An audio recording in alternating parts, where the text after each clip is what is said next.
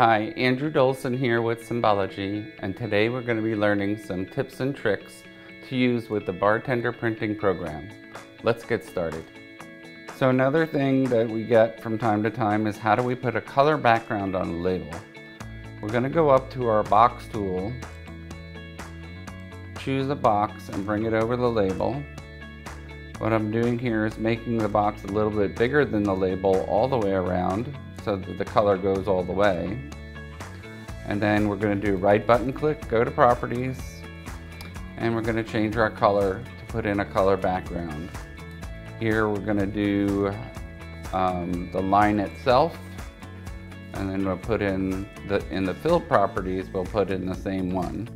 You don't have to do the line if you don't want to. You could use just the fill. And you see when you finish with that, your text is gone.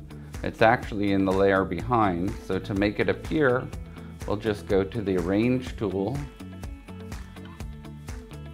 send it to the back, and now our color's in the background, our text is in the foreground, and we're ready to print a color label.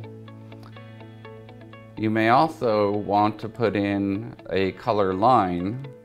You're going to do that in basically the same way.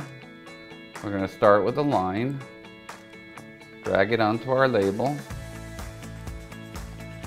we're going to right button click on it to go to properties, and change the color and or size if we want to. Let's make it a little thicker.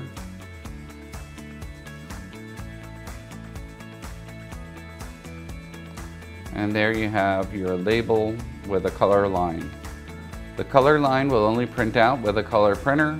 If you use a color line in the black and white printers, it's gonna convert it back to a shade of black. Give us a call at Symbology Enterprises. We'll help you through the process to make sure it's a fit for you.